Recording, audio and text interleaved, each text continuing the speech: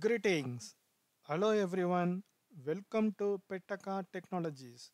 In this video, we will cover the basics of the average X function and its syntax with examples of how to use it in Power BI.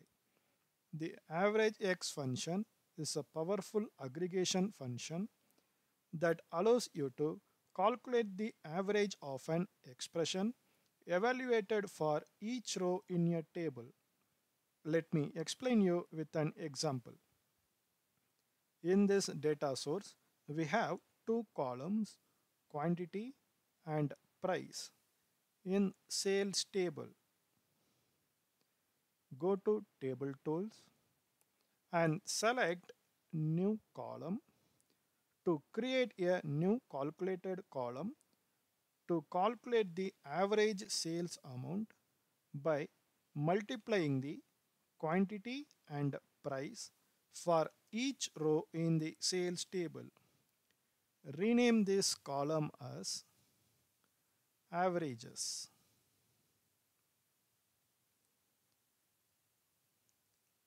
Then write the DAX to calculate the average sales amount. Select average X function in DAX to calculate the average of an expression evaluated for each row in a table. The AVERAGEX function is DAX used to return the average of quantity and price column values. The syntax for the AVERAGEX function is table, comma, expression.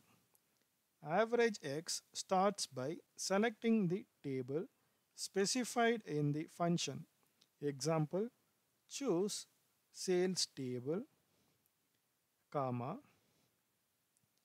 average X iterates over each row in the selected table, one row at a time. For each row, average X evaluates the expression specified in the function. Example, choose quantity column, and in Power BI we use asterisk symbol to multiply two column values and choose price column, close the parenthesis and commit.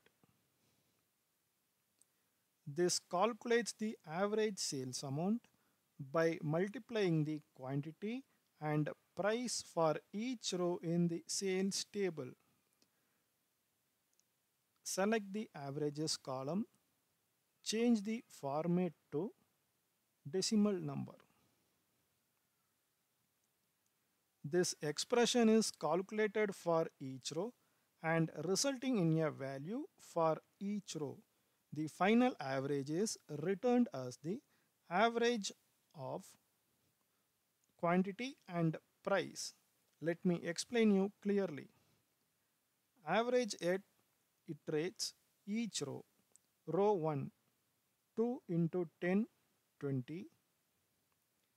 Row 2, 3 into 20, 60. Row 3, 4 into 30, 120.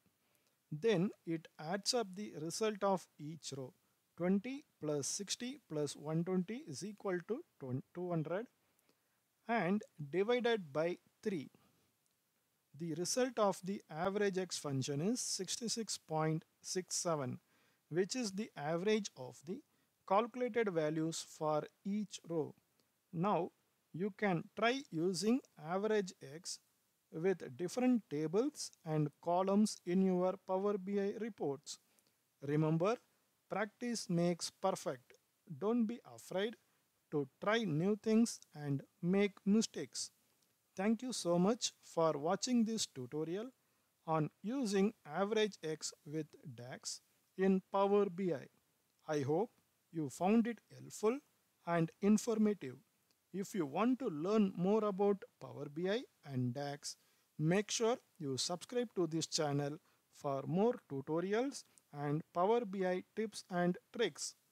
Don't forget to hit the like button and leave a comment below with any questions or suggestions for future videos.